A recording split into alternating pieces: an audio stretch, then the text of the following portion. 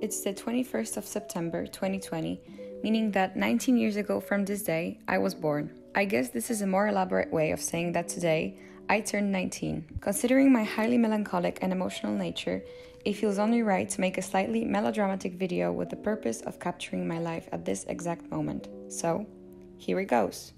This is how I look at 19. This is my hair, currently blonde and freshly cut.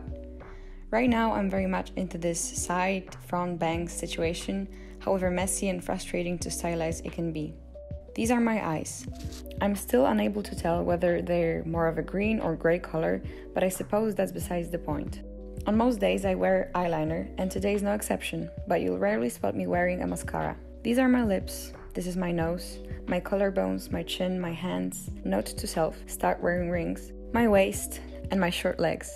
It took me an immense amount of time, self-hatred, therapy sessions and tears to finally be able to say without hesitation or doubt that I am okay with my body. This is my favorite body mist and my favorite perfume. This is my most used eyeshadow palette along with my most used shade. These are the clothes I'm wearing at the moment. This is my newest and favorite pair of jeans.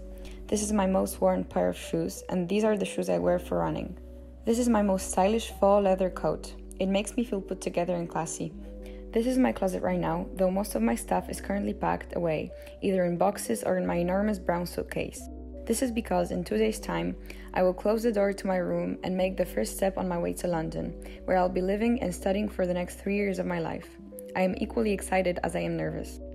These are some of my best friends. Disregarding the cheesy nature of this statement, I love them to death, and I am unbelievably grateful for their presence in my life. This is my room.